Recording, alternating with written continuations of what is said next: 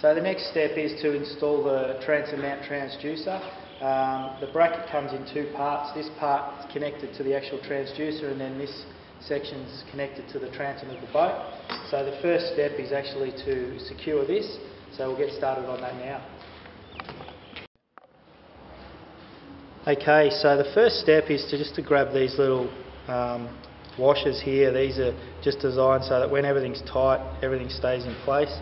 The face head points, let me just get my head around this, points this way. And what we've actually got to do is get these little square nuts, and they've got to slot in either side. So you sort of need about 5 or 6 sets of hands to do this effectively. Just get that, have another go at that. And then we have our nut that comes through from the other side. Hopefully we get that bolt there.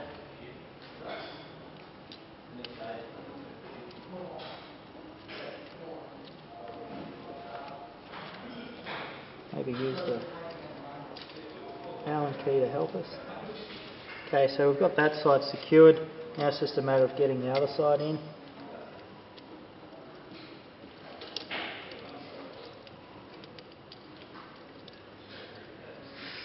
And just maybe tighten it up a little bit.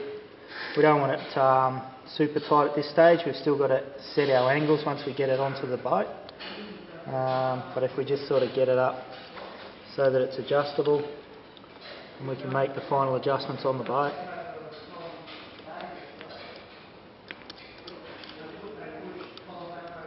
That should do. So next step is securing our metal bracket to the boat.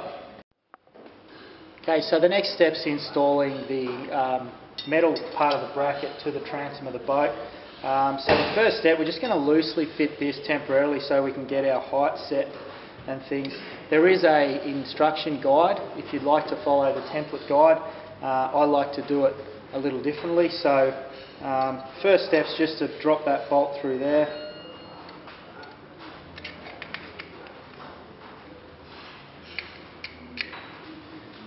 And that'll probably do, just so I can line things up and get it positioned on the boat, and we can mark our bracket so that we can set our holes and drill our holes. So the next step's finding a suitable location on the transom for the transom mount transducer.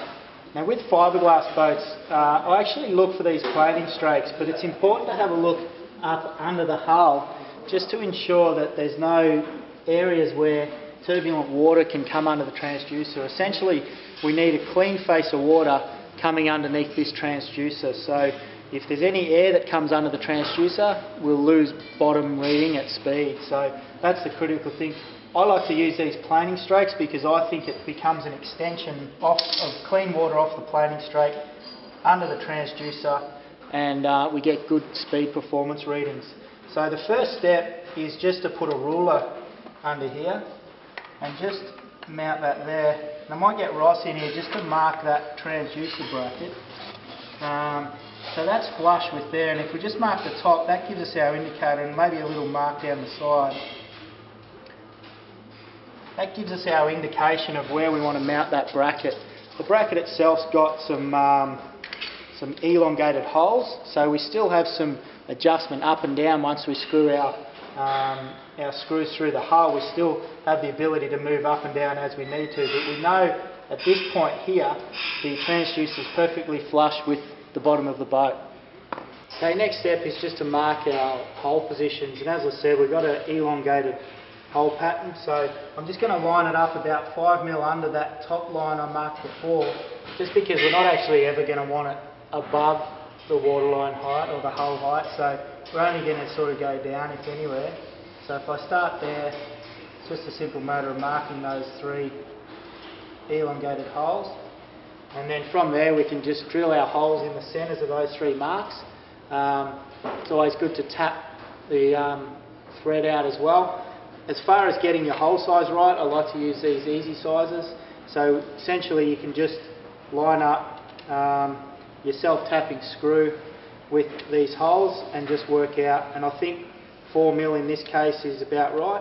So I've got a 4mm drill bit. Once you've drilled the hole, it's always good then to just flare it out at the front, so there's no risk of cracking your gel coat when you try and drill that self-tapper in. So it just flares that out so you get a nice clean thread in with no cracking of the gel coat. Okay, so we've drilled the holes, they're all set. Most importantly, don't forget a bit of sealant. These little aqua seal tubs should be in every guy's toolkit really. These little 80mm ones are really handy rather than using the big cartridge if you only got little jobs here and there. Available in white or clear, so you can check those out on the BLA website. Very handy to have.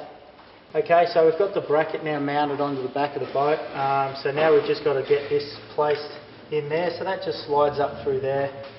You just grab the main bolt, that goes through there. Then we just have two washers, one nylon washer goes on first, then a stainless steel washer is fitted to the nylock bolt, and that just comes in on the other side. And then all you need from there is the Allen key that's supplied in the kit and a Phillips head screwdriver. So we'll get this tightened up and then we'll set the angle of our transducer. Okay, so we've got this top bolt secured now. Now we've just got to set the angle of our transducer. So now that this is secure, we can take off this little cover, but that just protects the bottom of the transducer while we're installing in case you drop it or scratch it. So that can be removed now. What I like to do at this point is just grab our ruler as our straight edge and just run that along the inside edge of the hull. That gives us an idea of the angle that we need. If we look at the leading edge, that's just below the planing strake, which I'm pretty happy with for this type of boat.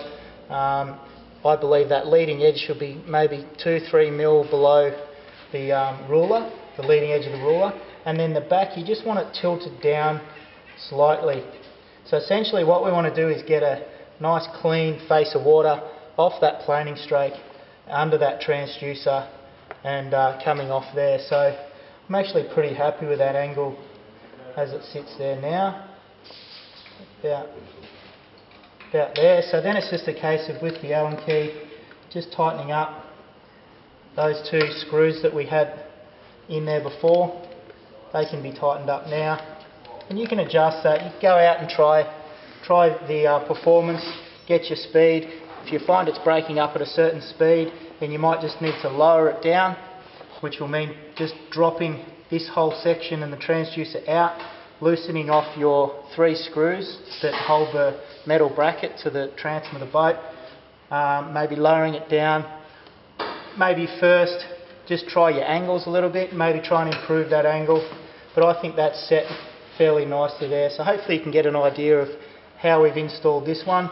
If it's a fiberglass, aluminium boat, you'd probably want to run it between the planing strakes because they're more of a lump sort of situation and they'll just create aeration. But fiberglass boats, as long as that planing strake's going all the way to the back of the boat, I believe that's the best place to get a good speed reading out of your transducer.